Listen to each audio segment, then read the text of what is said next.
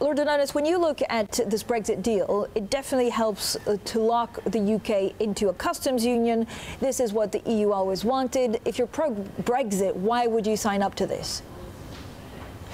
Well, what we're actually moving into is a no man's land. We'd have a thing called an implementation period, which locks us into the existing single market and the customs union for a period. We still don't know the details, but it looks as if it will be 3 years, and then everything is up for grabs after 3 years. And it's very clear to me and those of us who want a referendum that the right thing to do is to put that, because Theresa May's now got her deal, to put that proposal to the people and say, hey, look at this. You've got no idea what's going to be happening to the country in 3 years' time.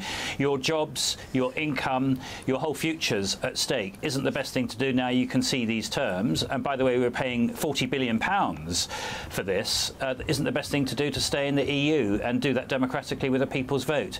But the problem for Theresa May, she's got people like me saying that, but she's also got a whole lot of her party who don't like it because it does involve continuing to have a relationship with the EU, and they're going to vote against it for opposite reasons. So this deal isn't going anywhere at the moment. Right, but Andrew Adonis, why actually make Theresa May's life even more difficult? Why not fall in line instead of asking for a second referendum at this point? Because the right thing for the country is to stay in the EU. What we should not do as a country, we're a great trading democracy. We're one of a powerhouse as a country. The idea that we should settle for second best and be in the antechamber of the EU, you know, we're being likened to Norway. Well, I love Norway very much, but Britain is not Norway. We're not a small country with a small economy, very largely dependent on one industry, which can just agree to follow all the rules set in Brussels. That would be a terrible future for us as a country. We're a great European nation which should be at the centre of European affairs. We should be making the rules, not just following the rules, and that's why we should stay in the EU. And at the moment, if you look at where public opinion is in Britain and parliamentary opinion, it looks to me as if there is a majority for staying in the EU waiting to get out. And what it needs is Parliament to vote for a referendum and then that to go to the people. And that's what many of us will be campaigning for in the period ahead. But Lord Adonis, I mean, we have a deal that looks a little bit like a fudge. It's just postponing the deadline. Why go back to having a public vote? We had the referendum. People have voted.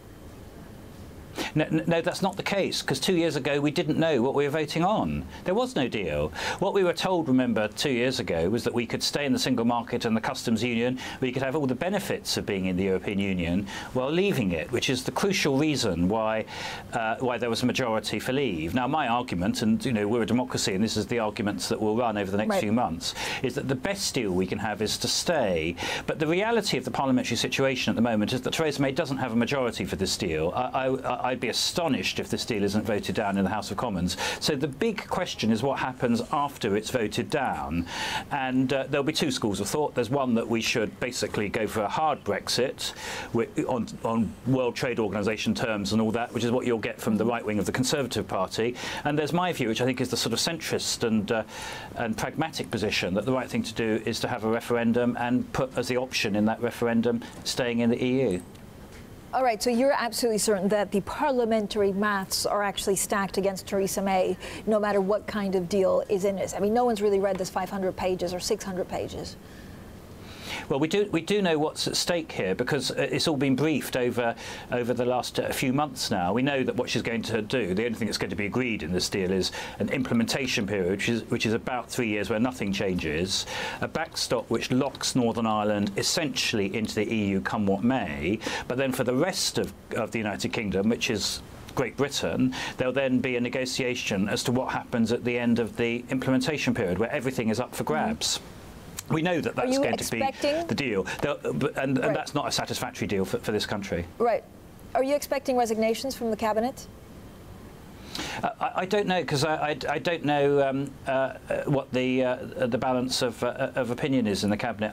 I'd be surprised if she gets through the next phase without resignations, probably from both sides, both the pro-European side, people like Jo Johnson, who resigned from the government last weekend, because they actually think the right thing to do now is to have a people's vote and to have the option to stay in the EU. But of course there's a very, very powerful anti-European lobby in the cabinet led by Dominic Raab, the guy who she's actually tasked with the negotiations.